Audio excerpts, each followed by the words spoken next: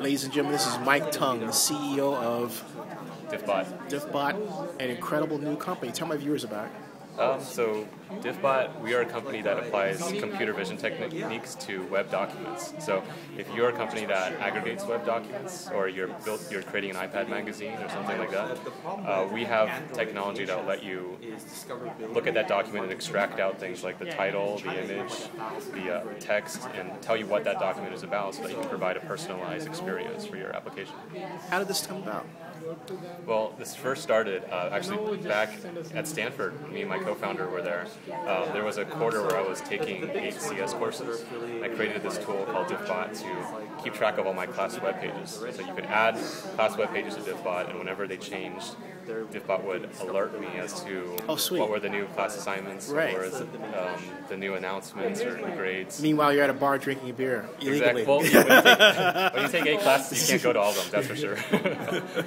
And so, as part of the work I've been doing in artificial intelligence and computer vision, I realized this technology could be expanded to encompass all different types of page types on the web, all kinds of documents.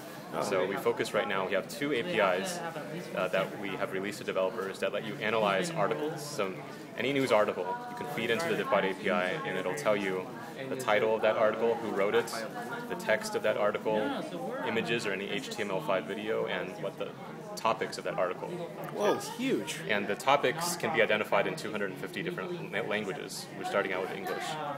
And then you can use that information to create your own personalized experience, right?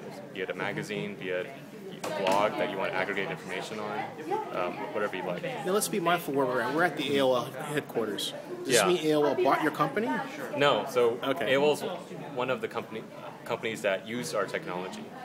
More specifically, where we're at right now is StartX, which is Stanford University's. Let's take a quick look, pan around here. Here you see, like, here's some logos of the current companies in the space. CEO there, we'll meet him in a second. Talking. Yeah, and so all the way back over here too. Right. Yeah. So Diffbot was the first company to be involved in Stanford's incubator. And so we've been here quite a while. Our role is we're entrepreneurs in residence here, so we not only run our startup out of the space, but we advise like the current student teams on all matters related to starting companies. Wow. And if someone's interested in finding out more about your company, just visit the website? Just visit www.diffbot.com. Hey, so introduce us to the head guy over here. Yeah, this is Cameron Titleman here talking. He's one of the founders of the StartX program. And, who's actually in the middle of the conversation. So we'll come back to him in a separate video. Okay, cool. Hey, thanks a lot. Thanks. Okay, cool.